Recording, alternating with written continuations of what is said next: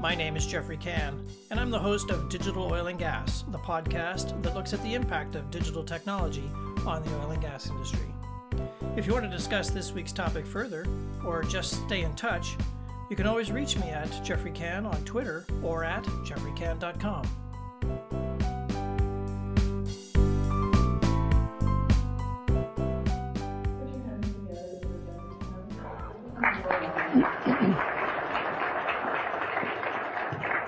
Thanks so much. Thank you, Vance. Good morning. What is going to be the future of oil and gas in an increasingly digital world? This technology, your technology, paints a very exciting and teasing future, but the industry does need to embrace some very difficult changes that I'm going to lay out in front of us this morning.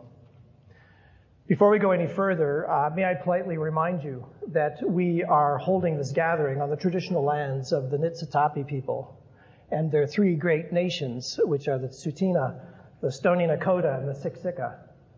And it's important that we extend our respects to their elders, past, present, and future. And I encourage all of you to do this morning. Now, by way of introduction, I'm obligated to tell you that I am a retired senior consulting partner from Deloitte, an obligation imposed by my former firm. And you probably have two immediate reactions to this. How can someone so young be retired? And you'd be right, I'm not retired. According to Deloitte, partners have to retire for tax reasons, and which I don't really understand. There's so many other better terms to describe someone who leaves professional services. Withdrawn, traded, graduated, discharged, and my personal favorite, paroled. But whatever the term, I've continued to pursue my personal passion, which is the impacts of digital innovation on the oil and gas industry. And to that end, I have published this first book, which is creatively titled Bits, Bytes, and Barrels, The Digital Transformation of Oil and Gas. It's been in the works for 2 years, and it sets out my vision for the oil and gas industry if the Jetsons were in charge and not the NDP.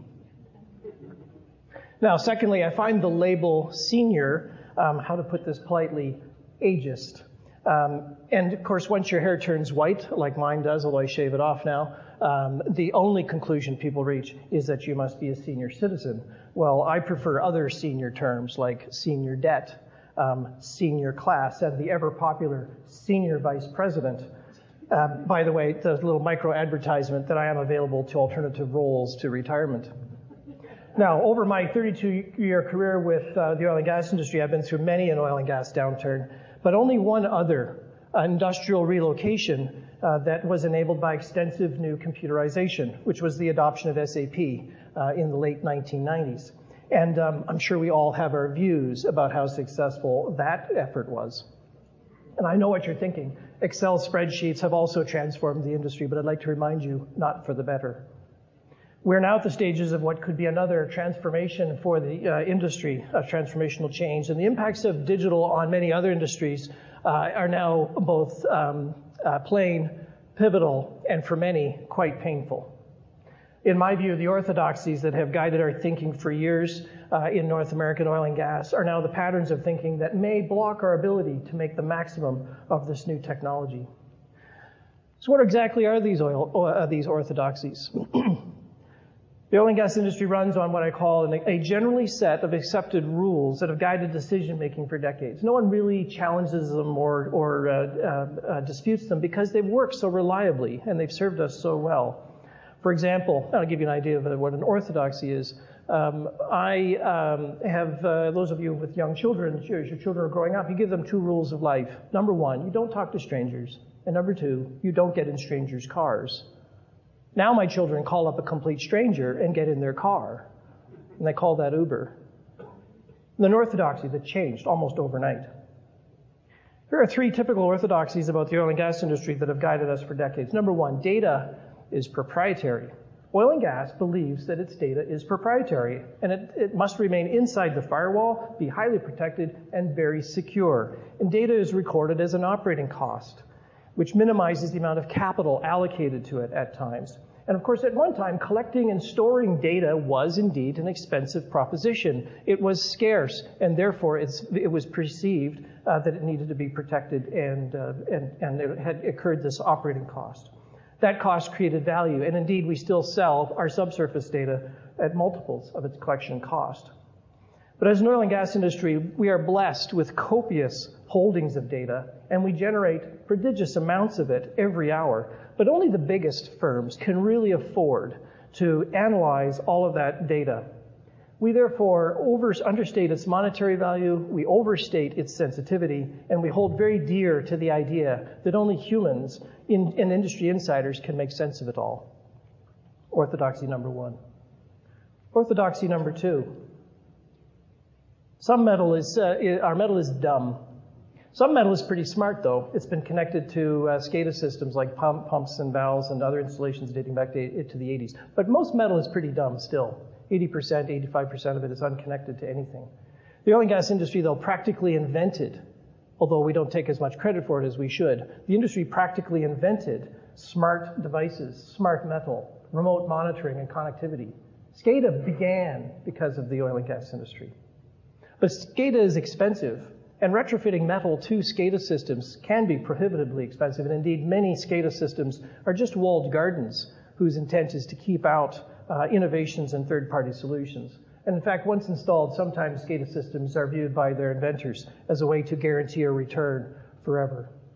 Adding new digital sensors to these prohibitively costly systems is sometimes a victim of a management of change process. It's deemed to be too risky because of cyber concerns, or too uncertain given their novelty. And so as a consequence, the industry tends to slow walk some of these adoptions and innovations and to tolerate a lot of dumb metal in the system.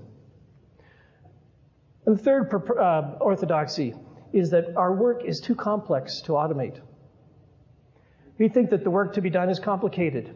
It can't be automated. It requires lots of skill and years of training and lots of human intelligence to execute. Oil and gas is no place for robots. Only engineers can engineer, and only a geologist alone can combine the art and science of interpretation. And there are plenty of other orthodoxies like this that are part of our industry's lore, how we do things. Things like transparency, competition versus cooperation, open source versus proprietary. Many of these orthodoxies are changing around the world, and if you just pause for a moment, I'm sure you can think of your own version of an orthodoxy in the industry that causes you to think in certain ways, and it may be time to think differently. So now, what's so special about this round of technology change?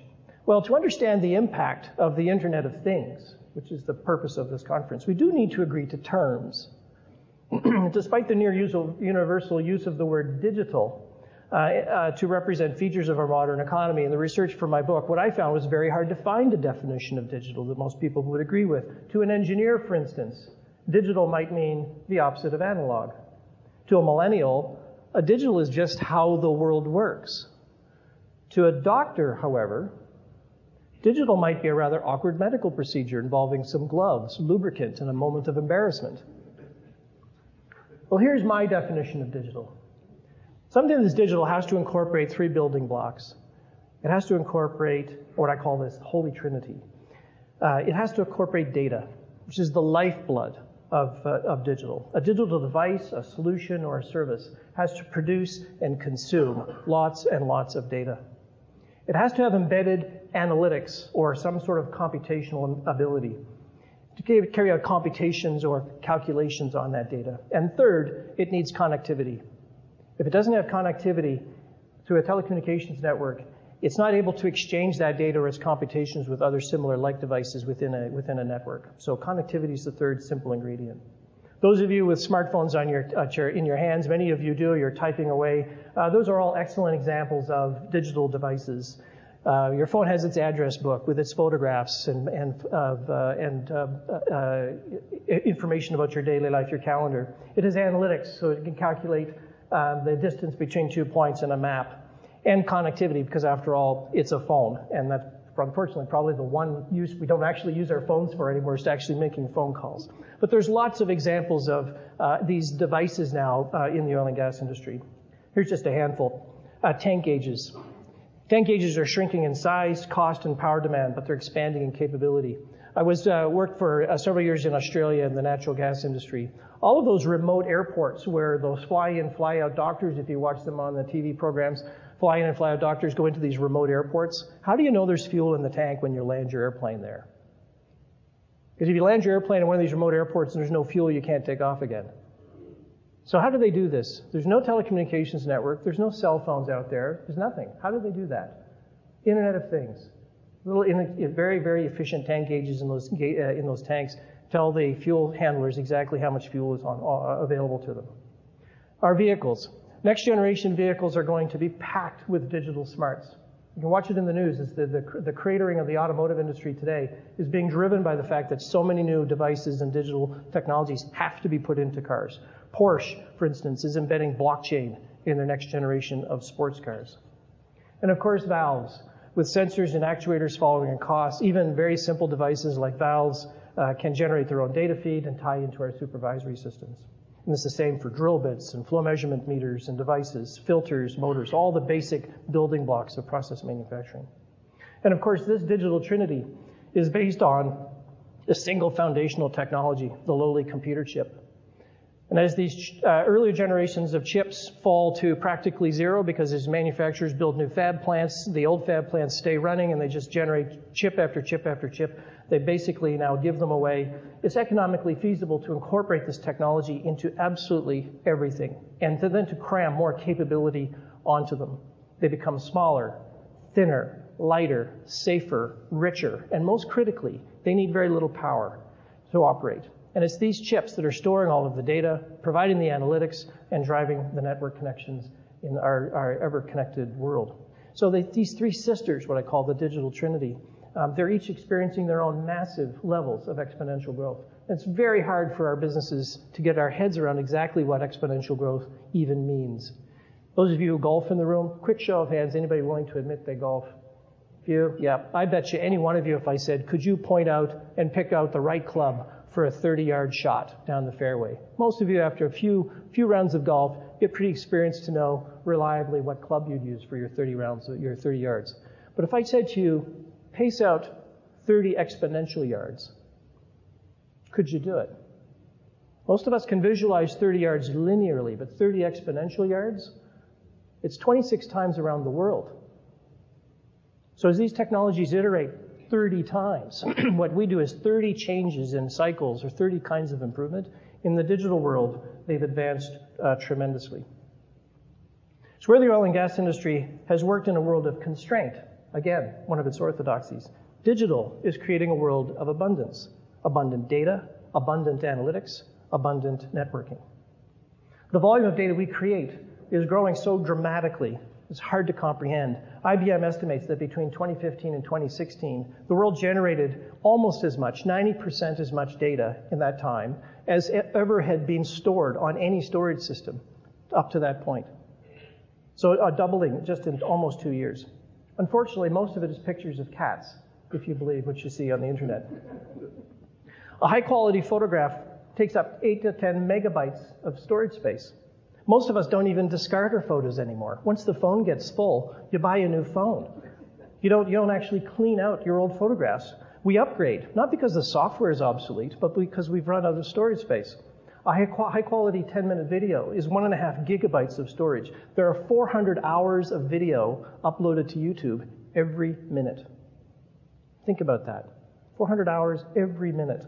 A typical flight from Airbus or Boeing generates almost a terabyte of data.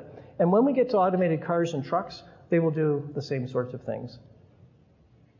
Now, industrial data volumes are not growing at quite the same pace as consumer data, but that's just because we have yet to put as much of the devices that we need, purpose of this conference, onto all of the assets, people, and consumables that the industry has. But as the industry's assets become data generators, they're going to match the prolific data generation of humans. Now, beyond the growth in volume, data is changing shape. So one thing you notice, the early generations of computer systems could really only process rows and columns, very simple structures, but in the form of numbers and letters and so forth. But modern data can take a lot of different shapes. It can be photographs, it can be waves, it can be sounds, it can be video, it can even be sensations like vibrations and smells.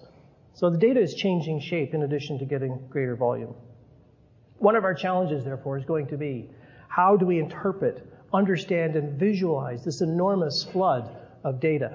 Producing the data is only one part of the equation. How are we going to interpret it? The tools and techniques that have served us so well, analysis and interpretation, monitoring, are going to have to change to keep pace with the growth in data and volume. And as this data flows from one location to another, and it works to meet the analytic demands of its users, the spreadsheets of the past are simply not up to the task. Analytics and computational power are also exhibiting the same level of exponential growth as data. A smartphone has much the same performance and compute capacity as NASA's moonshot programs in the 60s.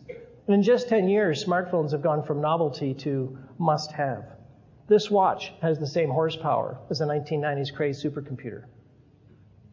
Lots of field workers, by the way, in oil and gas, are wandering around with smartphones in their pockets. Those are supercomputers. And what are we asking them to do with them? Certainly not program moonshots, of course, but many of them are spending a lot of time doing things with their phones that most of us would view as not suitable for work. The third sister of the digital trinity is connectivity, and without connectivity, a device that has no connectivity is not much better than a calculator, and not even a very good calculator. Low-cost chips, analytics, and software development have transformed telecom sector in just one human lifetime. The world is now so highly interconnected. The number of households globally with internet service is around 55% compared to 80% that have access to electricity. Think about that. It's taken us 100 years to get the electrical system spread out to just 80% of the population. But just in the space of 10 years, 55% of the world's population has access to the internet.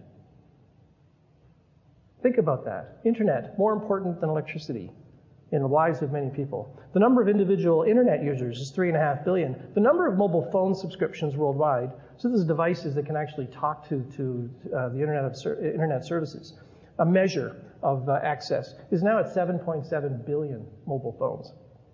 The number of inanimate objects, again, Internet of Things, how do we get these devices onto the network, is 8 to 10 billion and expected to grow to 30 to 40 billion by 2030. The volume of data moved on these networks gives you a good indication as to just the pace of growth. In 1974, the global telecommunications industry, the whole industry around the world, would move a terabyte of data per month across the big cross-industry telecommunications networks. We now move 1 terabyte every second. That's a growth rate of 2.5 million times, by the way. It's a huge growth rate. So the trajectory, therefore, is very clear. Smaller, cheaper, more capacity, lower power, encrypted, connected. What was constrained is now abundant. What was prohibitively expensive is now effectively free. What was privileged and elite is now common and democratic. What was novel and risky is now embedded and background. That's 5 more orthodoxies. They're just no longer valid. Yogi Berra once said, making predictions is difficult, especially about the future. Let me share with you a sense as to how this future internet world might play out. This is a little chart that I use to try and explain some of my ideas and some of my thinking. At the heart of the change that we're living in is a story about data. You might be thinking that the Death Star is urinating on R2-D2, but that's just I have to draw all of the artwork myself because unfortunately I don't have a team, so it was a poor rendition. But anyway, at the heart of this is a story about data. Generating, analyzing, consuming, managing, and presenting data. Winning at digital, winning in oil and gas will mean winning at data. Data needs to be viewed now in oil and gas as a true corporate resource on par with other assets. Data management needs greater attention. Data talent needs to be recruited. And accountability for data in oil and gas needs to be strengthened. Next is the Internet of Things. The Internet of Things is going to generate all of that data. That's where it will originate. The sensors will generate that data in greater diversity of form and content. There'll be devices will appear on virtually everything you can think of simply because the cost profile is so low. Pumps, valves, vessels, vehicles, people. Oil and gas as an asset-intense industry which drives demand for internet-connected things, will be one of the biggest and greatest adopters of this technology. The tolerances, though, will have to tighten, and data and measurement standards are going to have to improve. The variance that we tolerate today in data measurement won't work effectively in a more digital world. As I mentioned, it'll take artificial intelligence to interpret all of that data. This is my pump jack being monitored by all kinds of digital devices. Only the modern tools of machine learning and artificial intelligence are going to be able to process the immense volumes of information. Yesterday's technologies are not up to the task. AI will drive the demand for artificial data science professionals, and it's a key reason why universities and training schools all around North America are struggling to revamp their training programs to incorporate more emphasis on the data professions as part of their curriculum. The amount of money pouring into AI, coupled with the phenomenon of fleet learning, individual AI engines that share with each other exactly what they've learned the instant they've learned it, point to constantly falling cost and constantly improving capability. Eventually, job design is going to start with AI. How would an artificial intelligence engine do this job? And then we will figure out the human attributes around it. Today, we do it the exact opposite way. We build the job for a human, and then we try and figure out how AI can change it. Another orthodoxy that is poised to change. Next, robots are going to apply this data and do the work. The robots have to consume enormous amounts of this AI data. Heavy haulers in the oil sands are just the first and most visible examples. Onboard cameras and sensors that feed data about truck operations to the real world and all of its hazards. And the hauler, of course, will then start, move, stop, and change direction and so forth. For the moment, there may be a human controller manipulating these machines, but in time, even that task, you can see, may become unnecessary. Industrial machines will have onboard AI capabilities through which they will make increasingly smart decisions. And these decisions might include, given a set of conditions, when to run, at what pace, at what cost structure, and using what resources. Today, only humans can make those kinds of decisions if we choose to make them at all. Where are we going to put all of this data? Cloud computing. It's the logical place. It's fast, it's secure, it's easy to deploy, and it can ramp up and ramp down very, very easily. Don't be surprised if Google and Amazon start coming into interpretation of geologic data. There was a use case in Europe of a global supermajor who surrendered a chunk of their seismic information to the cloud computing companies to see in a competition whether or not cloud was up to the task. And this was 2 years ago. And their conclusion was, yes, cloud computing can do as good a job in housing and interpreting the subsurface data that oil and gas has always maintained needed to be held in-house, an orthodoxy that broke. All those sensors, of course, they'll need occasional or quite frequent patches to deal with viruses. And the only practical and cost-effective way, once you get to 30 billion sensors out there, to keep them current and clean, is to tie them into cloud computing to deploy the security of patches. This SCADA business model that we're used to, with its lock-in, no ability to upgrade, that particular model looks like it may be at the edge of its life, or it will certainly need to change in order to accommodate these coming changes.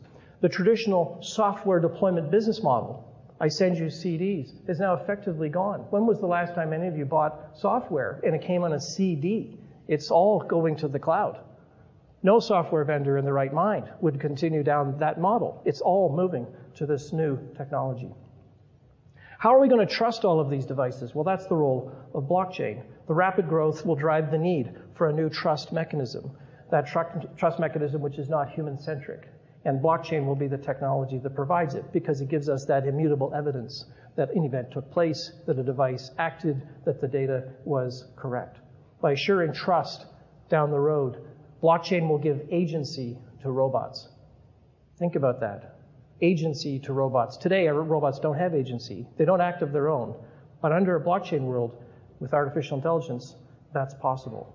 Blockchain will open up entirely new business models, such as asset sharing. Instead of a business needing to own the asset, it can subscribe to the asset. You can already subscribe to a robot fueled by AI in the cloud to interpret data and pay for it using a blockchain transaction. That's already available. Where does ERP fit? Well, the 70s called, they want their ERP back. The ERP model of the 70s is not going to survive either. And that's why the SAP, Oracle, and the other major technology vendors are furiously rewriting their technology for a digital world, using in-memory computing, embedding blockchain inside this technology, deploying artificial intelligence deep within. ERP is always going to be a critical part of the future, certainly for the next many years until we retrofit many of the business processes that underpin how ERP engines operate. But you can see it on the horizon. Imagine a compressor that uses its own onboard AI capabilities to decide which power source to use. Because power sources may vary. Renewable power may be cheaper than battery power, which might be cheaper than fossil fuel power at any given moment. That engine will decide what power to use, when to run, contract for that power, and then pay for it as a single transaction. Agile. How we work needs to change. Agile methods is how digital gets done. Digital innovation is going to require whole new ways of getting things built and deployed. If there's a reason why AI projects may struggle for adoption, it's because the business process of coping with change inside oil and gas companies themselves need faster ways of getting things built and deployed. The logic of separating an IT function and an operating technology function, a SCADA team, may disappear. And last but not least, and at the top of my model is people. It's people who will manage change. The talent models of the past need to change too.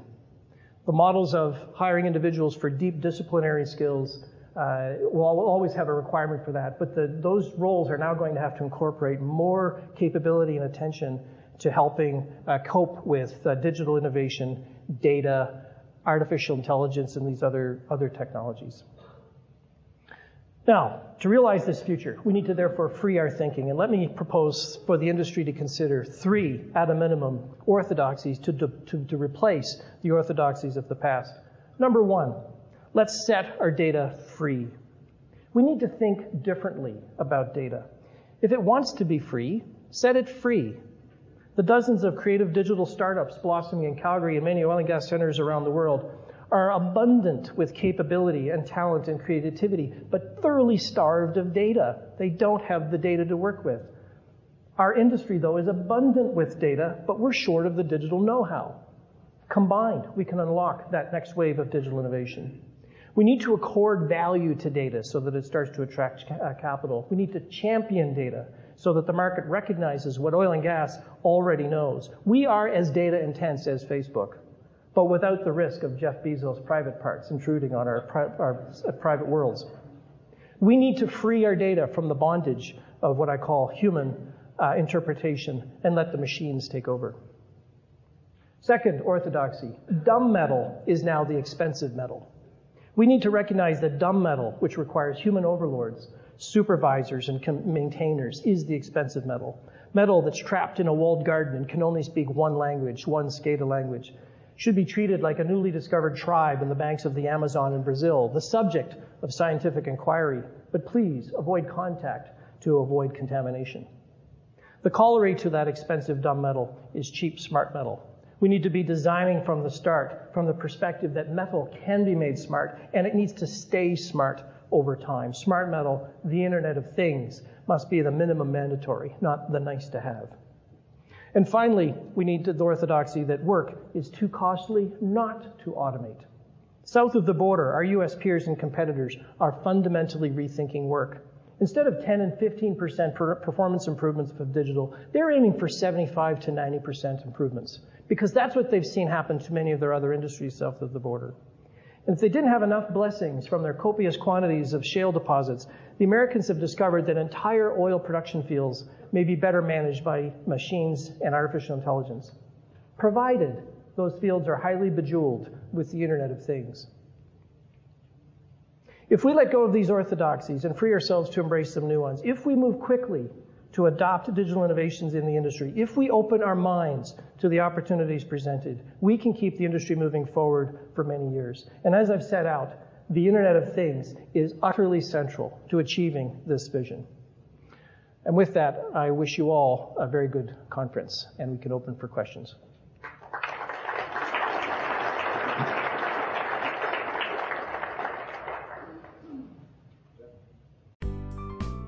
If you enjoyed this podcast, be sure to subscribe to the show. You can find more episodes of Digital Oil and Gas on Apple Podcasts, YouTube, Spotify, and Stitcher, or wherever you listen to podcasts, or just visit jeffreycan.com/podcast for more.